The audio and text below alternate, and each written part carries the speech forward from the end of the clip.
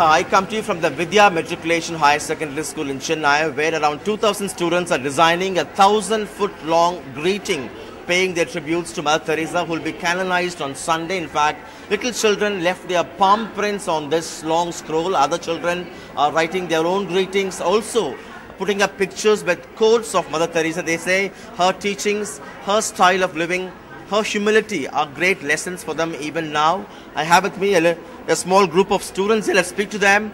Tell me about your plan today. We are making a greeting card for Mother Teresa of her canonization, and it is canonization is going to be on September 4. Right. Do you understand what is canonization? It is nothing but an act where a Roman Catholic who's dead would be declared as a saint. Right. Tell me, what are the teachings of Teresa you like? Humanity, kindness, love. You?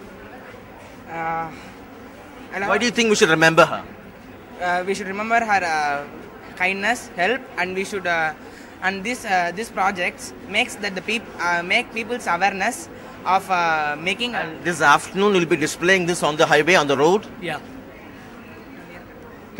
Near Permagam Road, so all people can see our work, and all people wish their chances to honor Mother Teresa. Let's also speak to the teacher here.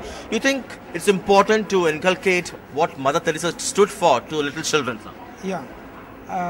We are not inculcating only the academic qualities, but we have to inculcate the other virtues of the life. So our children are learning all the qualities of Mother Teresa, particularly love and affection towards the people. And so another couple of hours they'll be displaying this long scroll on the highway here, Sneha.